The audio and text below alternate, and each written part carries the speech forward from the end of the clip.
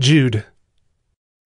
Jude, a servant of Jesus Christ and brother of James, to those who are called, beloved in God the Father, and kept for Jesus Christ, may mercy, peace, and love be multiplied to you.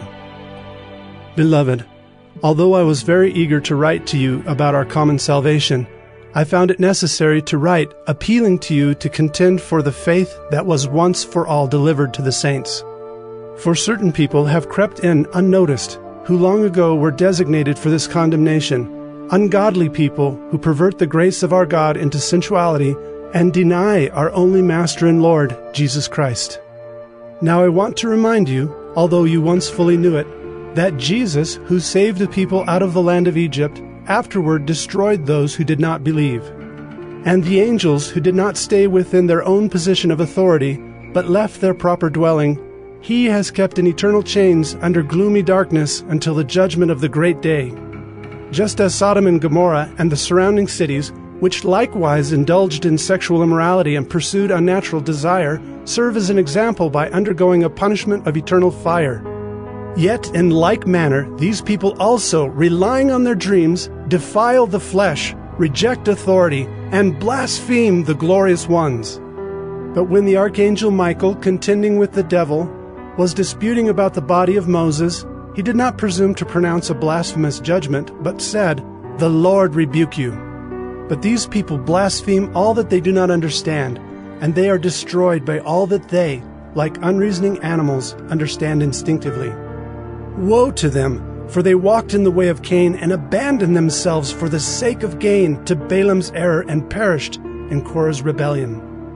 These are hidden reefs at your love feasts, as they feast with you without fear, shepherds feeding themselves, waterless clouds swept along by winds, fruitless trees in late autumn, twice dead, uprooted, wild waves of the sea, casting up the foam of their own shame, wandering stars for whom the gloom of utter darkness has been reserved forever.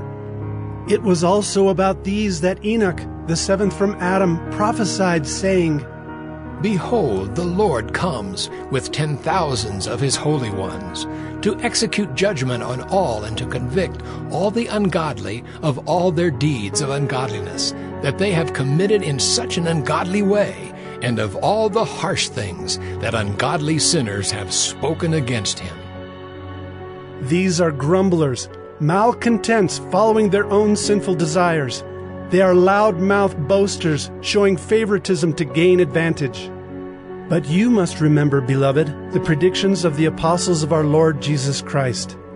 They said to you, "In the last time there will be scoffers, following their own ungodly passions."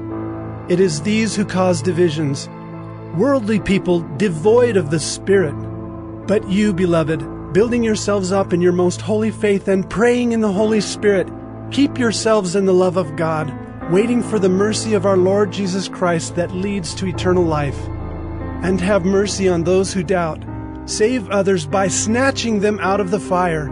To others show mercy with fear, hating even the garment stained by the flesh. Now, to him who is able to keep you from stumbling and to present you blameless before the presence of his glory with great joy, to the only God our Savior through Jesus Christ our Lord, be glory, majesty, dominion, and authority before all time and now and forever. Amen.